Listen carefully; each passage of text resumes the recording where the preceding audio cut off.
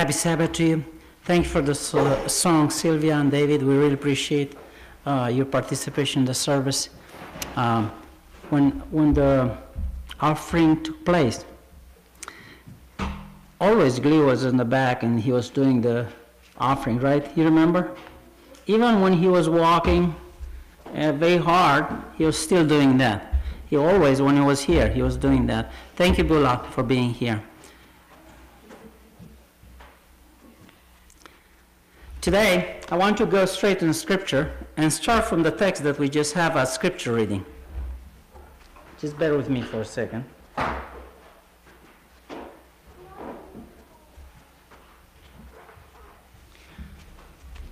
The text says that Jesus said to his disciples, "If anyone desires to come after me, let him deny himself, take up his cross, and follow me." So the question for today, it's a simple question. Did God call you to follow him? And if he did, what are some of the objectives that God is looking for? Let's say, are you consider that following Jesus an easy thing? Is Jesus too nice to you and say, well, do whatever you wanted and, as long as you say that you are following me, you'll be okay. Now, the first question that we have to ask is, why God needs disciples? Why Jesus needed disciples? Wasn't he having all the power in heaven? Was not he that had power in his words? Why he needs disciples? Not only that, but he needed disciples not for a day, not for a week. He needed disciples for a long time. That's 3.5 years. It's like going to college. You remember, some people remember that time. You go very enthusiastic, the first day, and then exam are coming and papers and learning and struggle. The same happened to the disciples too. They enter in the service, but they enter in the service for a specific reason. If you have Bibles, we'll read multiple texts today. So if you can just follow the scripture with me. In Matthew chapter 4, and here is verse 18. It says, "And Jesus, walking by the Sea of Galilee, saw two brothers, Simon, called Peter, and Andrew, his brother, casting a net into the sea, for they were fishermen." Verse 19. "Then he said to them, 'Follow me, and I will make you,'" what? He didn't say, "I'll follow you, just disciple. Just stay, just learn the philosophy and the teaching that I have, and you spread the teaching."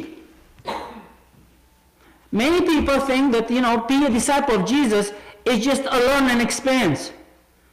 What Jesus said, that to be a disciple of Jesus, it's an activity. It's doing something.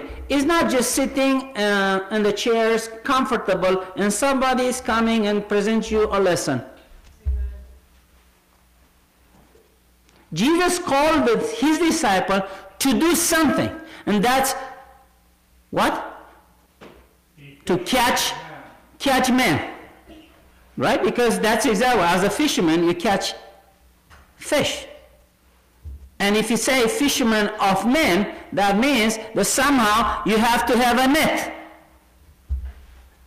Can I go what you need to have? You have to know to swim, because you'll be in the water most of the time. You have to have a boat, because when the storm comes, the water is getting in the boat, and you need to follow your skills of swimming to the shore. When we visit the Sea of Galilee, I was looking around, and you can see the shore from one shore for the other, and it's my challenge. It's like I was looking, I said, oh yeah, I can just, swim across and just come back. I think that, if I will stay there for a longer time, I would like to do that. But then I learned something. There were two mountains in the north side, west side. And the wind is coming through those two mountains and hits that sea so hard that the winds are making big waves. And that's exactly what happened to some of the disciples, if you remember. They were skilled in doing something, working, catching fish. And God called them to catch men. But Jesus said, if you follow me, you have to bear your cross. See, it's easy to follow Jesus when you don't have to do anything. Especially when you use your lips as attachment to Jesus. Yeah, Jesus. But just a page from that, chapter 5, verse 20. God called his disciple not only to be a fisherman of men, but he said in verse 20, for I say to you that unless your righteousness exceed, what? The righteousness of the Pharisees. Now, we know that we have a very bad view of Pharisees and Sadducees. And not because of anything else, but Jesus himself made very bad remarks toward the Pharisees and Sadducees. But he said, if your righteousness is not exceeding, whose righteousness today? Your pastor, your leader, somebody that's moving in the church and is doing something? Maybe you have to look around, right? But it's like, what kind of standard of righteousness is? It's a human righteousness? Is that something that you like to be? Because what Jesus said, that's not enough. And we tend to just follow Johns everywhere. Is that battle? They have this, I'll have it. They do this, I'll do it. To understand that, we have to go to the end of the chapter where Jesus said, therefore, verse 48, you shall be perfect, just as your Father in heaven is perfect. Jesus starts with his disciples saying, yes, look around. You have the Pharisees and their righteousness. They keep the law, they keep the forms. He's not saying, oh, don't do that. Jesus said, do what they are saying, not what they're doing, right? It's like, because, they were just saying things and doing something else. But what Jesus is saying, that's their standard of what they call righteousness. Here's the righteousness that I'm calling you to. Infinity. God. Now, you may say, oh, that's easy because I'll just claim Jesus' righteousness and I have it. Yeah, in a way, that's true. But it's more than claiming. It's an action. It's not just a statement. Too many of us, we may consider that we are disciples of Jesus because we're baptized in the church, we are brought in the church, we live in the church, our life is in the church. But what means to be a disciple of Jesus? Still in Matthew, chapter 18. Matthew chapter 18. And here's verse 3. Well, I'll say verse 2 so that we get the idea here. Then Jesus called a little child to him and set him in the midst of them and said, surely I say to you, unless you are converted and become as little children, you will be by no means enter the kingdom of heaven. Oh, that takes me by surprise because I thought that I should just compete with the Pharisees. But see, Jesus is bringing something else in the discussion. It's not the Pharisee that we have to follow. It's the little child. It must be that Jesus wants to talk to us, like to his disciple, and say, your example are not the Pharisees. Yeah, they do, great things when it comes to the law. But look, what was so special about the child? We have the kids right here, right? And they may say things that are very honest, right? That we will not dare to say it in the public. They do that. They have the beauty of untainted character. That's exactly what a disciple of Jesus is supposed to be. Honest, truthful, faithful, believing. You try to just put the kid on top of a mountain of snow and say, jump, daddy will catch you. See what happens. He'll jump. He'll not just have a second thought. He'll not say, I'm not sure. May I ask mom? No, they will jump. Let the Lord talk to you and say, jump and see what happens. Oh, Lord, let me see. I don't know. And I think that there is a verse here that says that I may have to think twice. Are you using the scripture to not do what Jesus is asking you to do?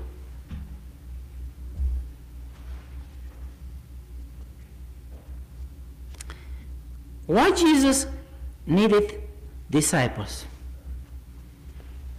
Still in Matthew. I like Matthew for a certain reason today. But it's like a Matthew chapter 13. Matthew chapter 13 is presenting a situation when Jesus bring to his disciples a notion that they are special people. Okay, so you are special people when you declare yourself a disciple of Jesus. Verse 10. It says, and the disciple came to him and said, why do you speak to them in parable? So the disciple came to Jesus because, let me say that, why you are not speaking in plain English? That's pretty much what they said. Why are you talking about parables to people? Now you want to find the answer because that's directed to his disciple and to those that call themselves disciples. It says, verse 11, because it has been given to whom? To you to know what? The mystery of the kingdom of heaven. But to them it was not given. Now there is no plain text like this ever in the scripture because what it says, the disciple were entrusted with mysteries that nobody else knew about it. We have that text that spiritual things should be judged spiritually. That means it's like a lot of people have their Bibles, and I know a lot of people that have multiple types of Bibles. Maybe some have more translation of the Bible in their library than most of us. But they still have problem understanding the mystery of heaven. Why? Because God is not giving them that. As a disciple of Jesus, you have the key to the mystery of heaven. I know, maybe it scares you. Oh, I don't know. Or some people will take it, oh, now I know something. I'm more smarter than you.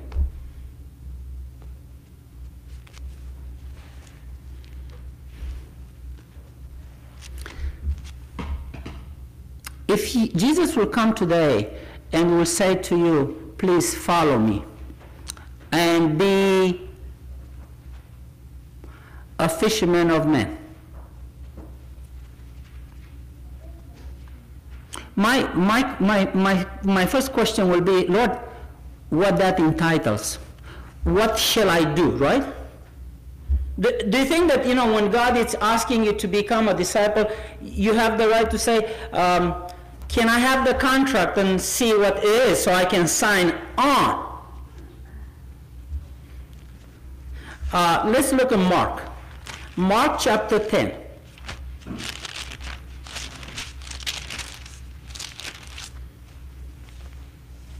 Here, verse 13.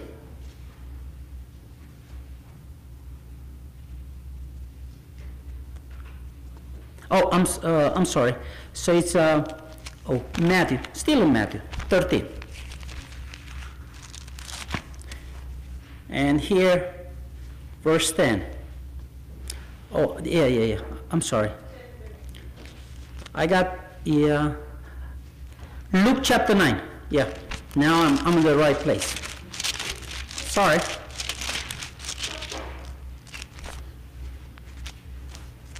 I can hear the pages turning, so that's a good thing. Now it happened, as they journeyed on the road, that someone said to him, Lord, I will follow you wherever you go.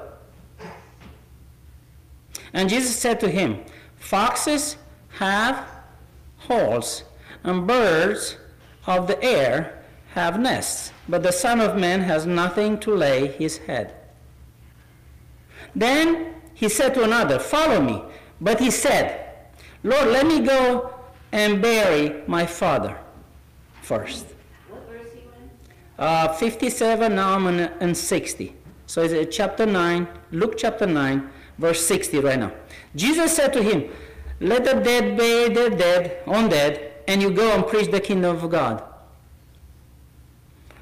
And another also said, Lord, I will follow you, but let me first go and bid them farewell who are at my house. But Jesus said, no one having put his hand on the plow, looketh back, is fit for the kingdom of God. So what God is looking for commitment. If you are a disciple, you should just be a disciple. See, the Super Bowl is tomorrow, right? And people are just buying jersey, like $150 jersey, so that they will have their own team on it. And, by the time that the game starts, a few hours prior to that, they sit right there and just talk about the game. There may be some, fighting at the stadium, usually after the game.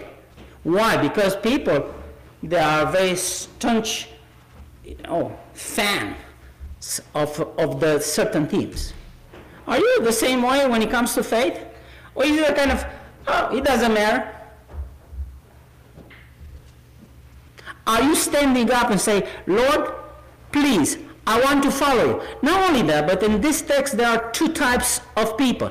Do you see the two types of people? There are those people that Jesus invited them to follow him, and those people that are saying, can I go with you?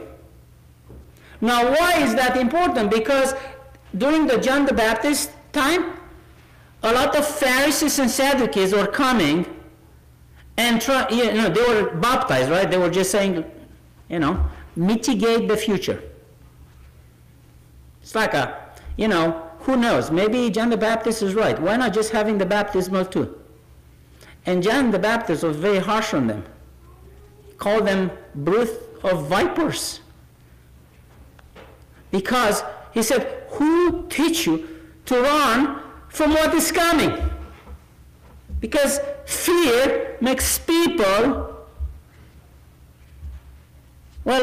it's helping people to make some decision for their own salvation, thinking that will be safe for them.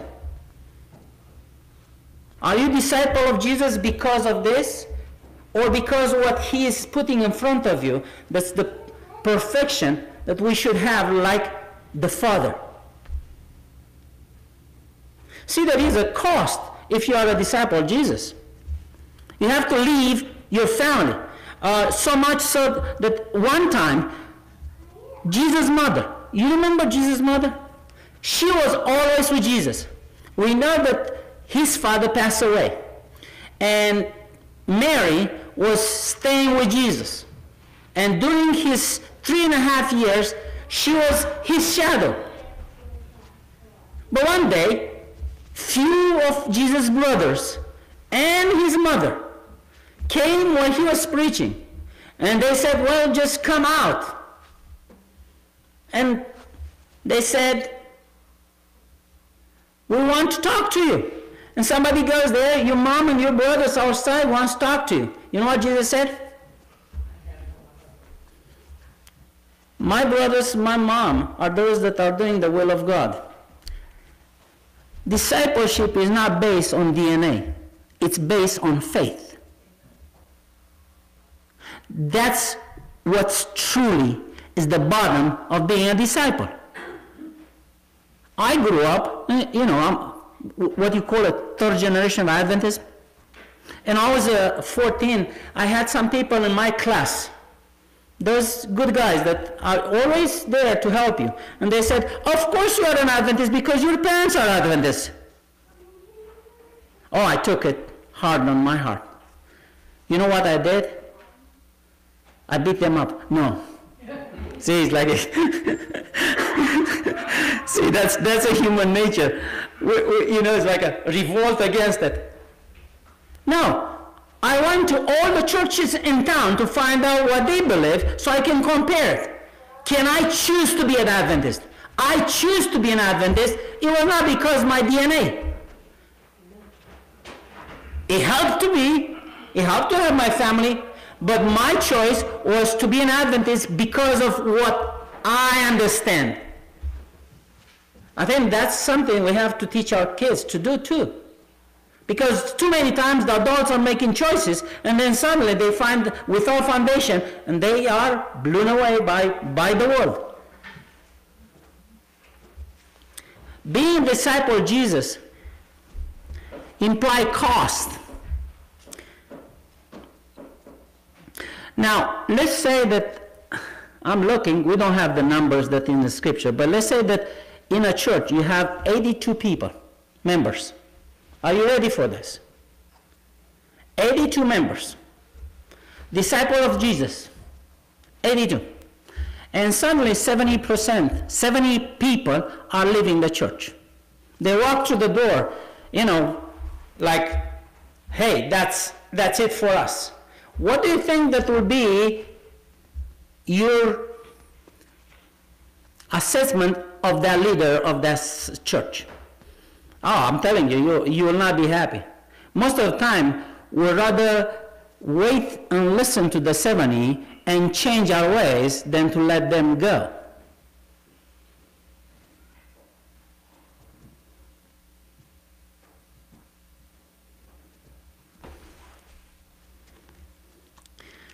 Let's look in John chapter 6, because that's exactly the story. See, you thought that I'm talking about a certain church. Yeah, I was talking. But this is about the disciple of Jesus. You remember when Jesus had 82 disciples? He sent them to preach the gospel. Now, inside of Jesus' disciples, there are different circles, right? You have the three. Well, I would say John was the first one, right? Because he always have a way to stay on Jesus' chest. Somehow he was that close to Jesus physically. He always stayed next to Jesus. But then you have the three people, right? Peter, John, and James. That was the first group of Jesus. He invited them to pray for him in the Garden of Gethsemane, right? And you can see that always they were the first one that were able to understand Jesus better. Because they were there. Jesus was talking to them. And then they have different group of people. So when you have 82, it must be that, that group was a little bit larger. Why the 70 people leave Jesus? Well, let's look. John chapter 6, and here's verse 66. From that time, many of his disciples went back and walked with him no more. Who? His disciples. They didn't want to walk with Jesus anymore. So the question is, what was his problem? What was their problem? Well, to find out, we have to just go back. And we have to go back to verse 48. Verse 48 says, I am the bread of life. Your fathers ate the manna in the wilderness and are what? Dead. They are dead. Oh, you thought that if you are eating manna, you'll stay forever? Live forever? See, eternity, life, eternity is not in the bread. It's in Jesus. You remember what he said to the Pharisees? You read the scripture thinking that you have eternal life. But it's me, Jesus said. He is the eternal life. This is the bread which comes down from heaven, and he's referring to him, that one may eat and he will not die. You want not to die? Okay. So let's, Jesus is saying, it's in my Bible, it's read the letter, right? So it's like it must be kind of clear that that's Jesus' word. Let's study more. I am the living bread, verse 51, which come down from heaven. If anyone eats this bread, he will live how long? Forever. And the bread that I shall give is what? Okay, here we lose some people here, some disciples, we'll lose them right there, because it says, the bread that I shall give you is my flesh, which I shall give for the life of the world. All right, so let's read more, because this is important for us. The Jews therefore quarrel among themselves, saying, how can this man give us his flesh to eat, especially if you are vegetarian? Oh, you didn't get that one. It's like, oh, so not only that I have to eat meat, but I have to eat Jesus? See, that's the problem. But here's what's happening. Verse 53. Then Jesus said to them, most assuredly I say to you, unless you eat the flesh of Son of Man and drink his blood, you have no life in you. Is that tough for you? Because it's tough for me. Every time we have communion, we get lost. Most of people don't want to have communion because it's like, let's not go in that. But it's like, what you are saying, Jesus, is I should eat your flesh and drink your blood? Yeah, I know some people that are still on this earth that are doing that, but not me, Lord. Whatever, 54. Whatever eats my flesh and drinks my blood has eternal life. You want to have eternal life? And I will raise him up in the last days. Now, that's interesting, because eternal life doesn't mean that you have it after you are dead. Eternal life is now. He's talking about having eternal life now. We don't understand how eternal life is when you die. But God has a way to keep his people still alive when they're dead. Now, you may have trouble with that, and I understand. You remember when Jesus was talking about the Sadducees because they didn't believe in resurrection? And he said he's like a God, is God of Abraham, Isaac, and Jacob? Are those people still alive? No. They're dead. But here's what Jesus said. God is a God of the living, not of dead. It must be that we are missing big points when it comes to how God sees us, even in death. 55. For my flesh is food indeed, and my blood is drink indeed.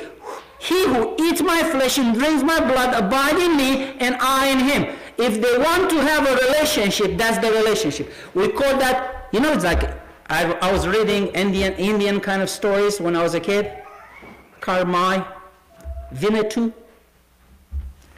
They were cutting themselves a little bit, the blood, and they would just see blood brothers. That's what you call. What Jesus wants is blood brothers. What he says is like, drink my blood and eat my flesh, and I'll be with you. As the living Father, verse 57, sent me, and I live because of the Father, so he who feeds on me will live because of me. This is the bread which comes down from heaven, not as your father ate the manna and are dead.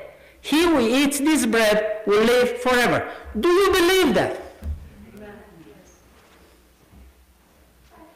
Because the 70, they got themselves in trouble. Look at verse 60. It says, therefore many of his disciples, when they heard this, said, this is a harsh saying. Who can understand it?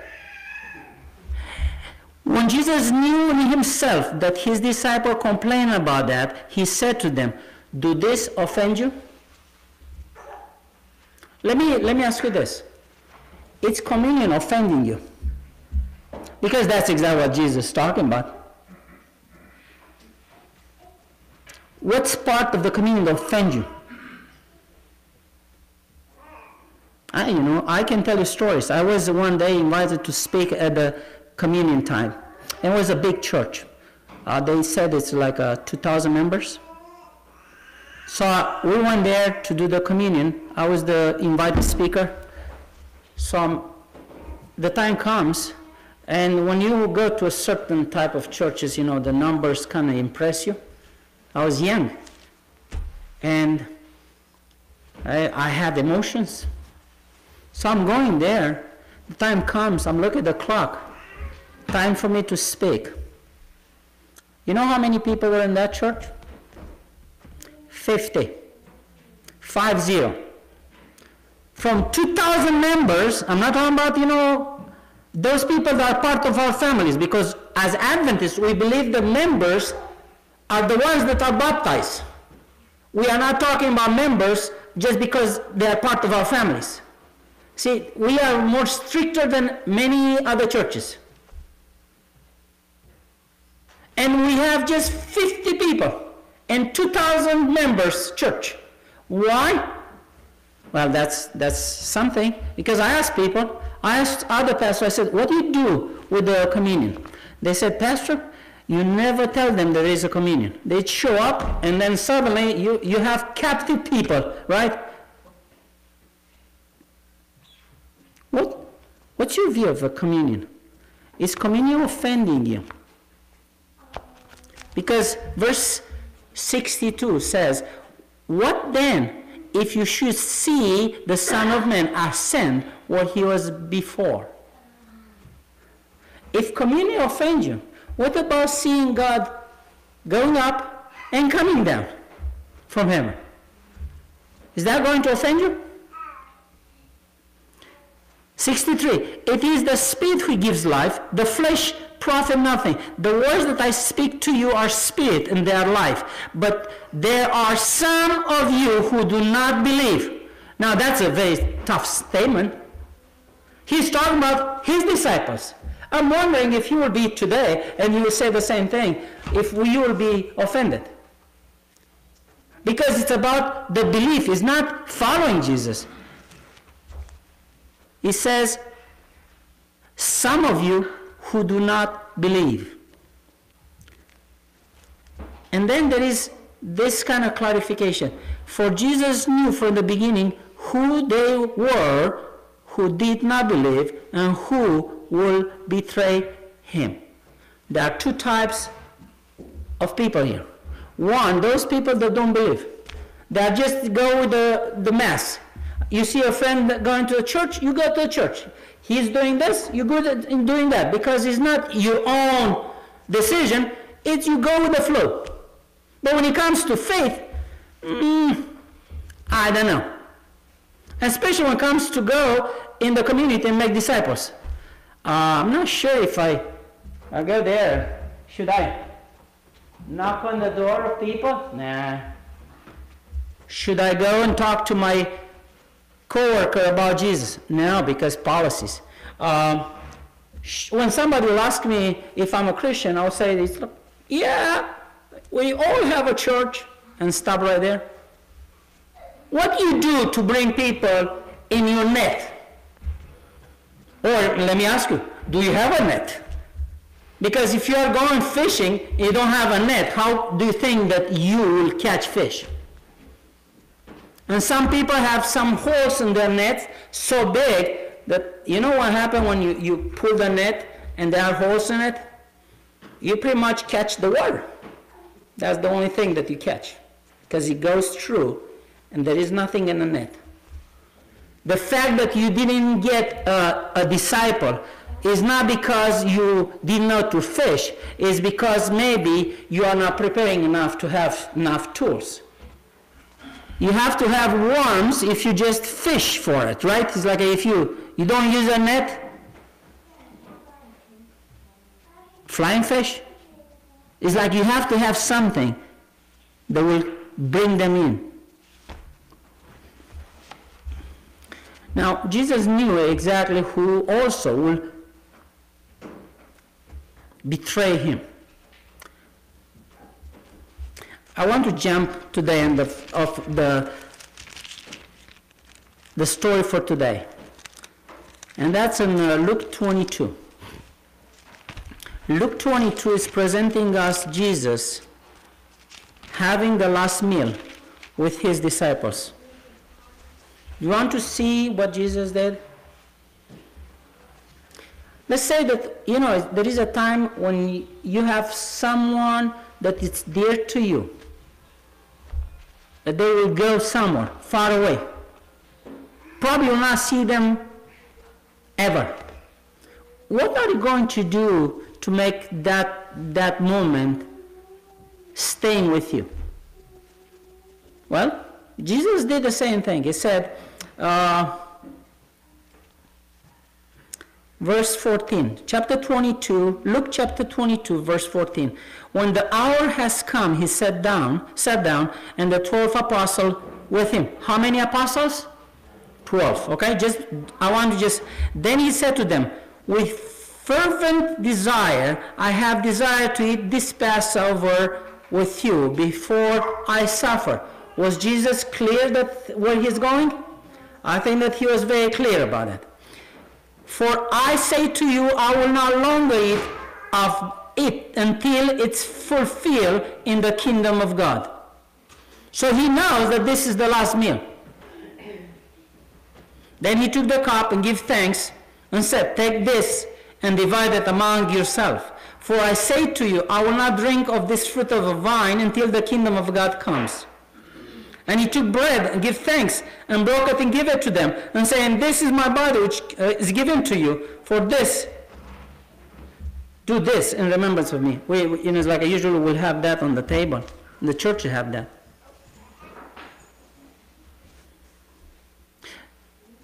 This cup is the new covenant in my blood, which is shed for you.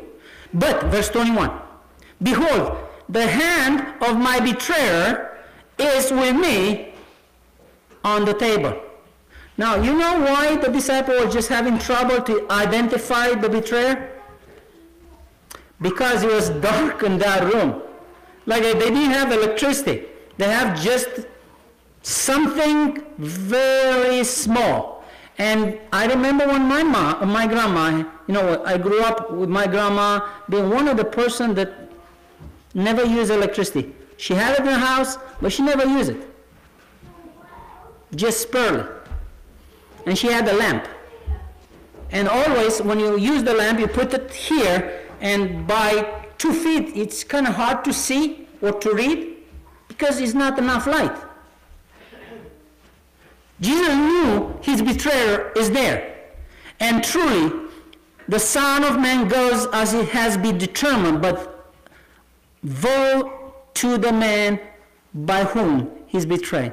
Now, I don't know, it's like you may have other views, but when you are in a situation that it's a moment in time, you don't want to bring all the problems on the table. Right? It's like you'd rather say, I'm not going to say anything. I'll just keep it there. Let's have a moment, a good moment. But Jesus did not do that. Because communion, it's a time when the discipleship is tested. Oh, you thought it's about Judah? Well, we all have Judah among us and in us. We all have. It's about having our plans that are better than Jesus' plan. We always think that we are smarter than Jesus. Because that's exactly what Judah said. It's like Jesus doesn't have the strategy to promote himself. Why not just having the internet and just, doing that? Jesus will be on the market and he will be believed by everyone. We'll have all kind of disciples. Judah was a smart guy. But his plan was not God's plan. But stay there because it's not about Judah. See, I thought it's like Judah is the person that take communion and run away. Verse 31. And the Lord said, Simon, Simon, indeed, Satan has asked for you that he may shift you as wheat. But I have prayed for you that your faith should not fail. And when you have returned to me, strengthen your brethren. I thought it's about Judah only. It's all about the disciples. Verse 23, I'm going back and forth. Verse 23, then they began to question among themselves which of them it was who would do such a thing, right? Are you asking yourself, am I betraying Jesus?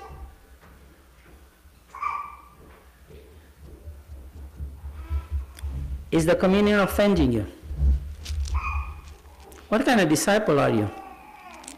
Or I am. I'm a disciple just, to be in a group, have good time. But then God used communion to open up and display my own character.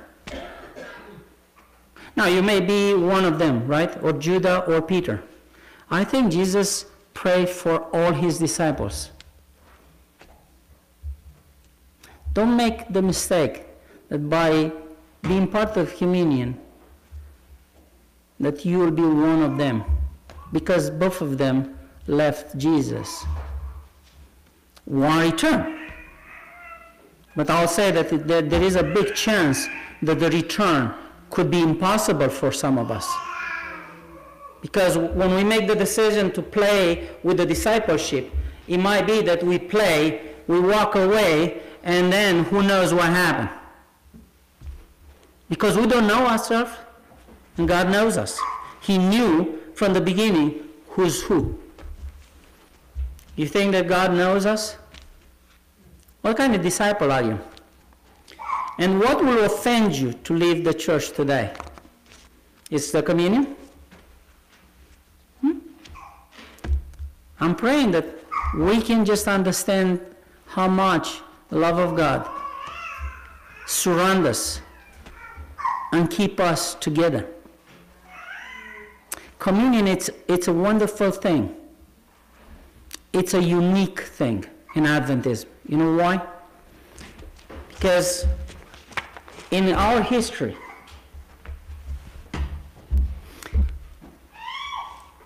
I'm pastoring Borderville Church, which is the first church that was built by Seventh-day Adventists, for Seventh-day Adventists. And doing some research, I found out something that kind of took me back. And that time, if you are missing 2 communions, your membership was taken out. You lose your membership by not being part of communion. And I was struggling with this idea. I said, it seems to me that that's something you'll not be able to do today for different reasons. But I was doing that and trying to understand why they were doing that. If you are in New York, you have to send a letter and say, I'm in New York at this church. Please excuse me for the communion.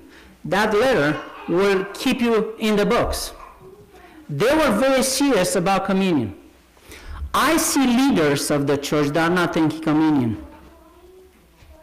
You know what the problem is? If you don't experience forgiveness for yourself, it's hard to forgive other people.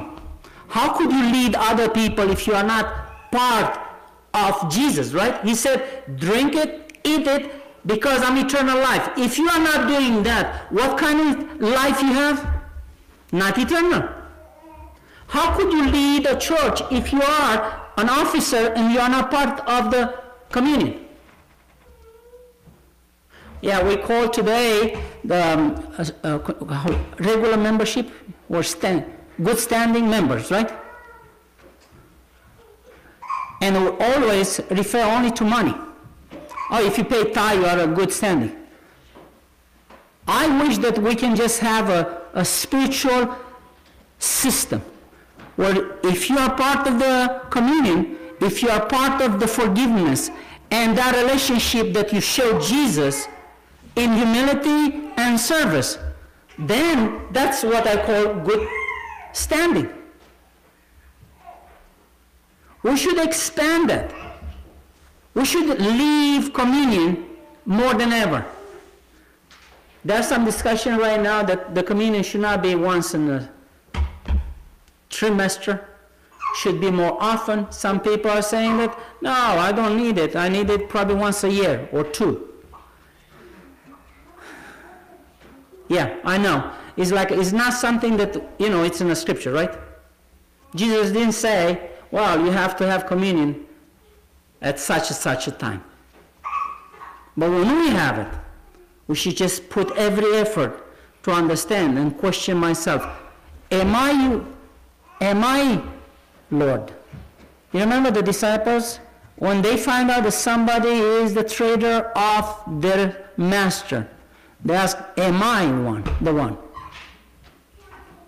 I'm wondering sometimes how we can just come closer and closer to Jesus when we expend communion. Some of the pains that we have in our church, some of the pains that are in our families, some of the pains that we have it in our own lives could be treated by just being part of the communion in the right way. That's what Jesus is doing. I don't have it's like my life, it's pretty much this, right? A mess. And I can have multiple pages, okay? But what God is doing every time when you take communion, He's take everything else and just give you a white page. Are you believing that? Is communion offending you? Let me ask you, what will offend you to leave the church? Let me say this. Nothing should not offend you. Well, I did in double negative, right? It's like nothing should be offending you when it comes to God. Are you tough? If somebody says something and kind of make you, rubbing it the wrong way, it's like, are you leaving the church because, somebody said a word for you, to you? Keep your seat in the church. Be sure that theology is a biblical theology and you are not double-minded. Be sure that you are not, go with the theology that's new. Be sure that what you believe is exactly what you need to do. You want to follow Jesus. And I guess that every one of us want to follow Jesus.